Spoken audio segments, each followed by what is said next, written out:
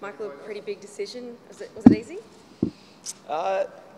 Yeah, I mean, these things always have a process, but for me, I wanted to continue playing my rugby here for as long as possible and keep the dream alive of playing for the Wallabies and playing for my state here at New South Wales. So, why these things always take some working through.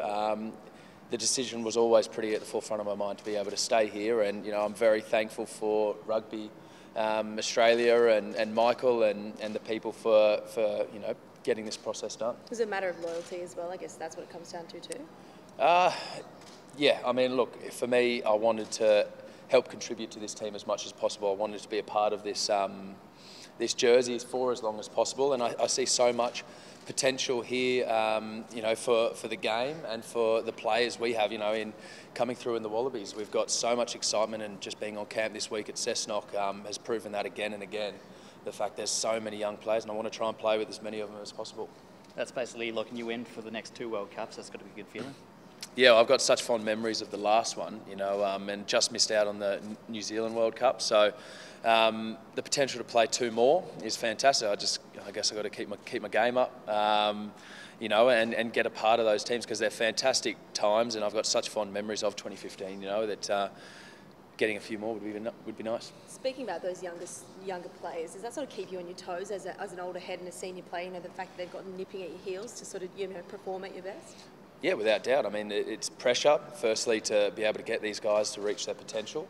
And then, I mean, the speed's going up every year, the excitement level's going up every year, the music's changing in the change room every year. So, it's fantastic to be a part of and, continue that for years to come.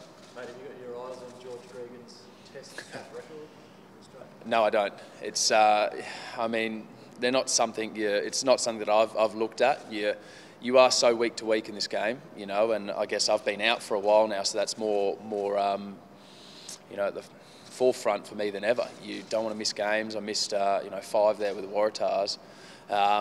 At the pointy end of the season, I don't want to miss one for the Wallabies. So that's what I'm thinking about, just getting on the field, getting that first one back, and then going from there. It's realistic though that you could get there when you look at 5 years, all the tests you play, narrowing in on it, mate. It is. I tell you what's amazing, the fact that he managed to rack up that number with the amount of games that he played back in the day. It's a testament to the player that he was, the ability to stay on the field and play at such a consistent level. Probably silly not to talk to him and ask her how he did it. How's your hammy, mate? Hammy's good. Yeah. Hammy's good. So Cessnock was a really good week for me. Back into full training with the team, which was really pleasing. It is a process. I've never been in the situation where you're back on the training field and you've got something holding you back a bit. So that was sort of probably last week, and then this week you start to feel a bit better. You creep a bit closer and finish the team run yesterday feeling like, no, this is feeling good. I'm feeling confident. Yeah, I'm looking that way. Yeah. Do you think the potential is for the Wallabies over the coming years and this maybe start going there? I'd hope so. Yeah. I mean, it's such, like I say, it's about getting the talent that we have reaching its potential, and if we do that, then who knows where it'll take us. But I think it's be pretty high up there. So. Wanting to be a part of that and excited about it. What sort of conversations did you have with Cheika as well? How closely did you sort of speak with him throughout making this decision? Yeah, spoke about it, particularly at the start of the year, of how it could look. It's obviously had a great relationship with Michael for a long time now, and he's always been very honest with me and how I'm going as a player, developing as a player, and as a leader within the team. So it was really nice to be able to sit down, just me and him, have a coffee and talk about what the next couple of years could look like and the options in there. What kind of statement do you think you're making about the future of Australian rugby in signing such a long deal? Well, I mean, the long deals aren't uncommon, in other sports. I think they're pretty common. AFL, Rugby League, they're fairly common. I think maybe we're just starting to look that it's it's a really an option for us. And for me, like I said, I think the statement I would make is there's a lot to play for here. There's a lot to be excited about, not only at Wallaby level, but at super level. We get that right, and had some outstanding focus on that Island series. Had some great club games, you know, playing down at Brookie, you know, in front of my home crowd was an amazing feeling for me. I look around and I go, geez, I don't want to play anywhere else, you know. Love playing here. I love seeing kids excited wearing the Wallaby jersey down, you know, after a good test match or something like that. Like that brings a smile to my face. So, you know, like I want to try and extend that as long as possible. I think longer contracts are something that can keep, you know, some other guys who might be playing up the need to. Yeah, I told that to the other two yesterday. I put the heat on them, so they've got to sort themselves out now. But look, it's everyone's, you know, make their own mind up. But look, if they're out there and people are willing to do it, then yeah, fantastic, great. You can lock it in, you can build a future, you can start looking at how we can develop players going forward, not only as, you know, skill set wise, but at leadership wise. So by the time it's coming to the end, they're handing on this wealth of knowledge to the next group coming through. Great. Thank you. Well, thank you.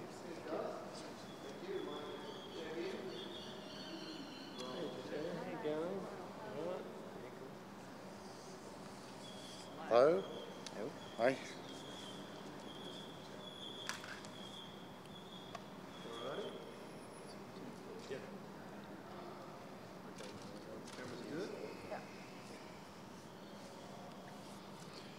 All right? Yep. All right. It's a pretty exciting day for Australian rugby, considering Michael Cheika signed this. Yeah, it's a great commitment, I think,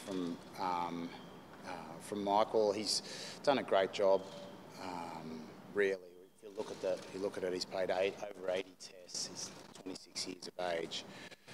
He's right on this.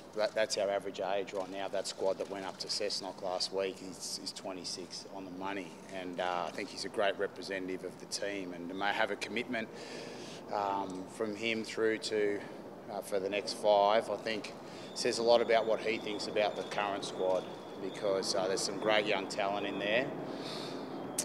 And he obviously wants to be in and around it. So, yeah, I'm pretty happy. And I know we talked about it yesterday at training. We told the other lads they were pretty happy about it. They gave him a bit of grief, as well as teams tend to do when things like this happen as well. And, no, really, really pleasing, I think, very pleasing. Is it that sort of commitment that rugby union really needs at this stage? You know, comparing, if you look at other codes like rugby league, AFL, is it that sort of commitment to show other players that, you know, exactly what Hooper was saying, that you can get it done here and there is potential? Yeah, look, it's interesting nowadays in the modern world with player managers, and you know they're all trying to do short deal and get this and get the next thing, and it's not for everyone.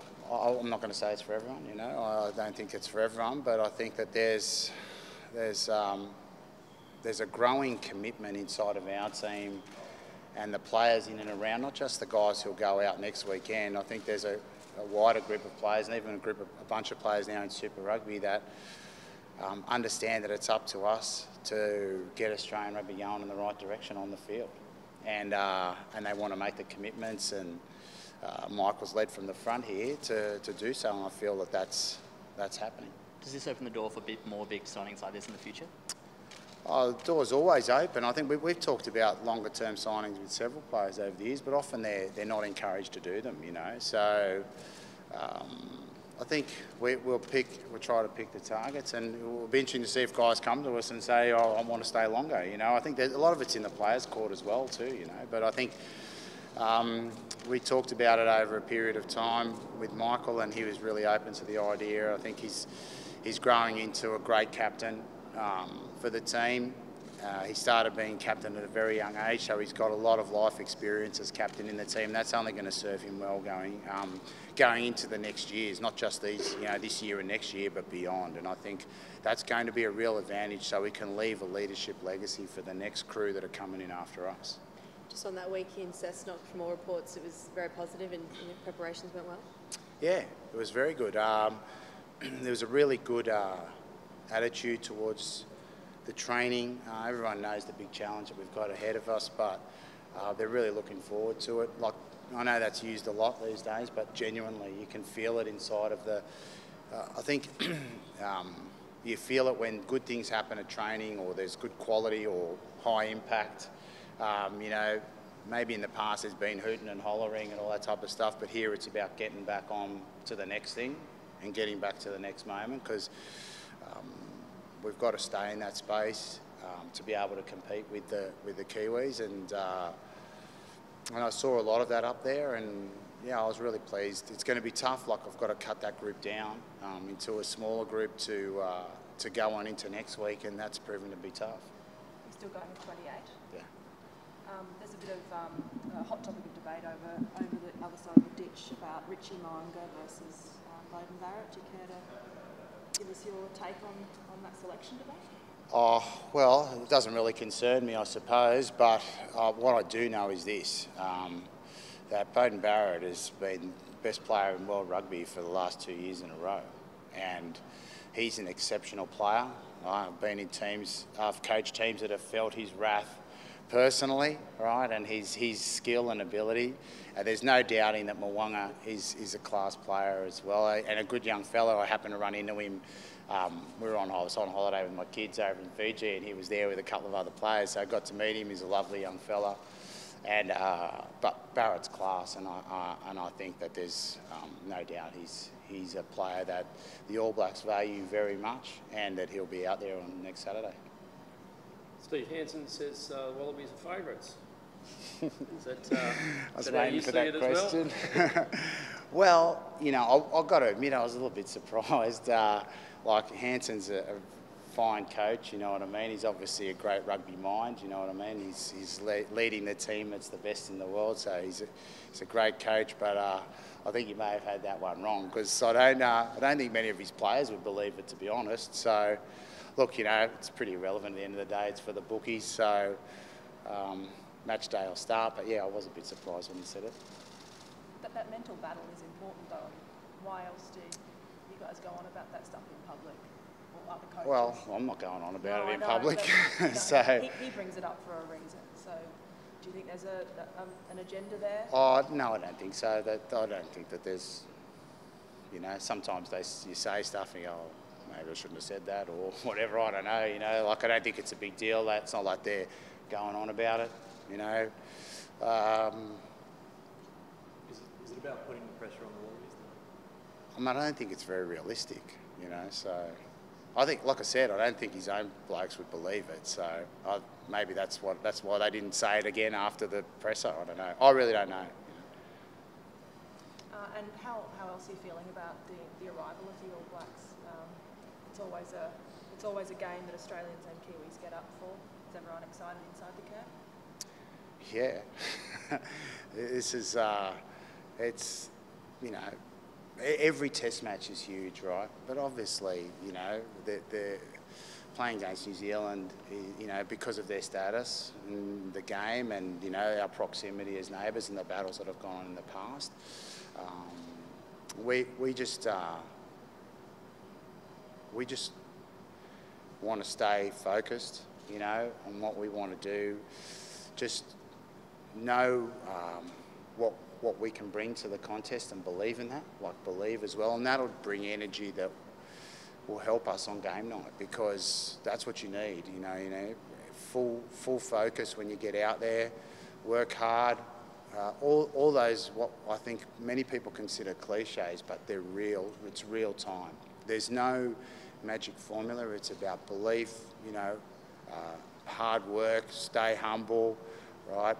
Focus, and then, you know, that'll bring the energy on game night that our players need to bring together to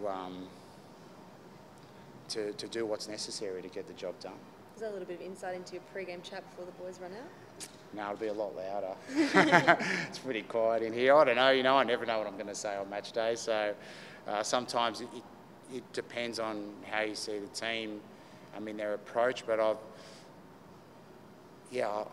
I've seen everyone in a pretty good headspace around what's necessary, what we need to do, the sacrifices that we need to make, and to get what we want on match night.